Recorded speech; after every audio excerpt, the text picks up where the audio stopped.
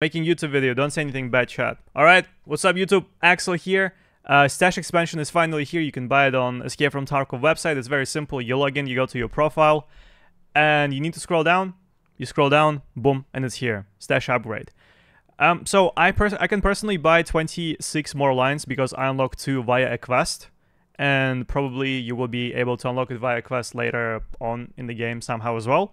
You click on buy, and there's a bunch of options you can buy lines into, and you select how many you buy. So you can buy 28, and that's gonna cost you like what, 42 euros for 28 lines, which is not too expensive, I would say. That is the size of an additional standard edition packet. So yeah, you can also send it as a gift to a friend of yours, and depending where your friend is from, the price will be a little bit different.